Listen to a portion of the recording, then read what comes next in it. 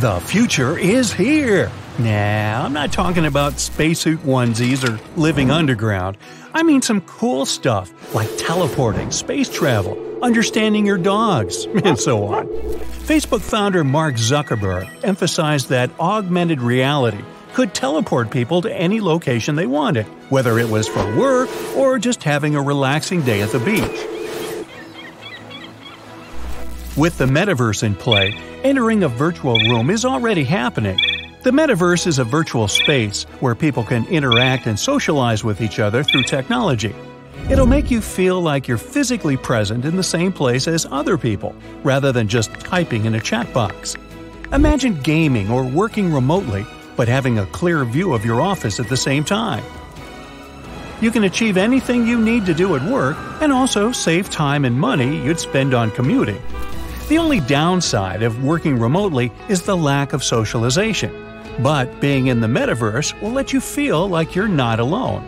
The screens will be interactive, and communicating with your coworkers, friends, and family will look cooler. Even though we're not there yet with physical teleportation, virtually we can pin ourselves anywhere we want. Nanobots are called this way because they're really tiny.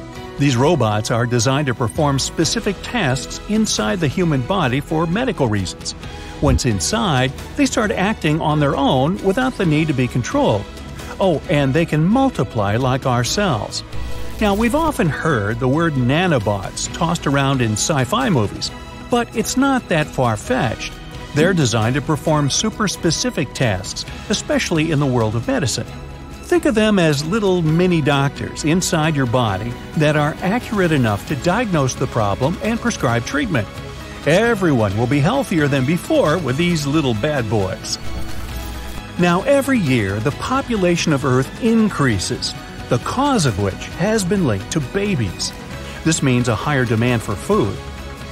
There's only so much space in urban areas, so farms will soon have to be located in the most unconventional places, like skyscrapers or in the air.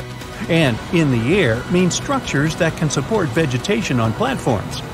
A prominent architect, Javier Pons, designed a building with 3 levels powered by solar panels on the top. The middle layer will grow various vegetables and fruits that will get nutrients from liquid instead of soil. The remains of the plants will drop to the bottom layer to feed fish, which can also be grown for food. Each structure will be large enough to support an entire city if needed. Skyscrapers can also host some mini farms on rooftops to support neighborhoods. A lot of greenery in cities will reduce pollution and essentially lower temperatures in hot places. Now, what about our cute little pooches? We all love coming home to our dogs, sprinting up to us and jumping around. They're either saying, "Feed me, I'm starving," or "Please don't ever leave me again." But what if we could figure out exactly what they're saying? Well, we've developed technology to understand our dogs clearer with the help of a mood collar. You put the device on your dog, and a digital screen indicates your dog's mood by colors. We already know that dogs speak to us or other dogs using their body language.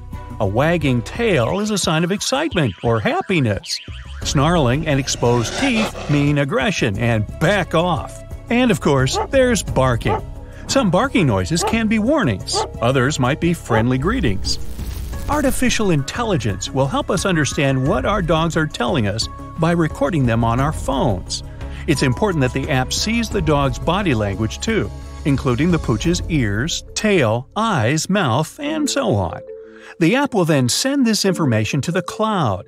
The AI technology will decode this data by studying thousands of hours of animal footage and picking up the right expressions and sounds. This will allow vets to better understand their dog patients and prevent any harm that can follow. It will also help train dogs not to be too friendly to delivery people or pedestrians walking by in the park. The future of commuting lies in the air. No longer will we have to wait at a red light, counting the seconds till it turns green so we can make it on time to work. What if we use flying taxis as a means of human transportation? Hey, now we're talking! Electric air taxis are becoming a thing for transporting people.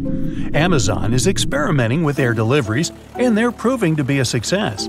Flying machines have sensors that can notice hazards like birds, wires, and large objects.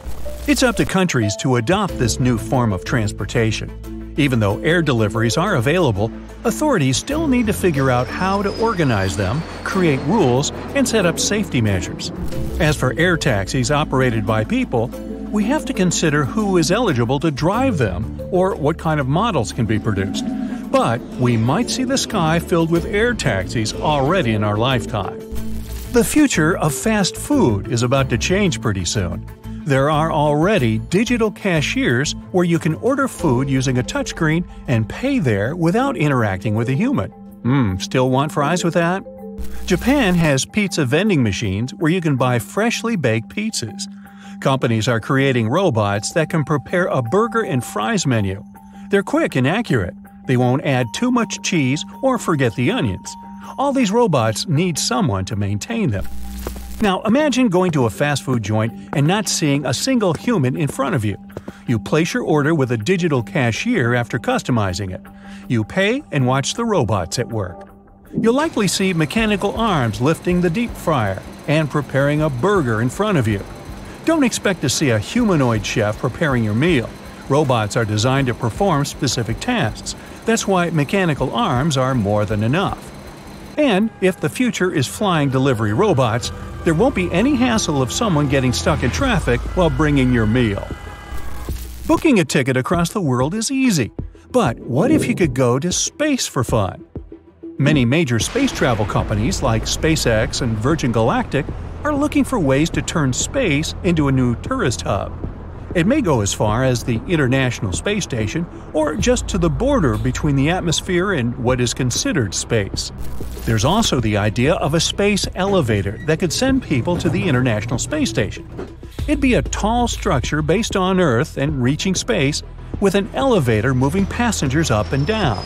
This would make space travel very accessible for anyone and cheaper than launching a rocket into space. There might be a future where the internet will be available everywhere around the world, no matter where you are. It's crazy, but only half of the world's population is online. Companies like Google see the internet as a human right and are trying to use helium balloons to beam it to remote places. Other companies are trying a different approach, like sending microsatellites into space, each the size of a cat. Meow. This will be a game changer for everyone to have access to the internet, which essentially means free knowledge for all. Imagine good old bricks being able to store energy to power your house. This project is still in its very early stages, but scientists in America are developing something called smart bricks that could be the future of construction. Each wall can store so much energy that it'll last for many hours. A special coating known as PDOT will harness electrodes, ultimately converting the bricks into powerful batteries.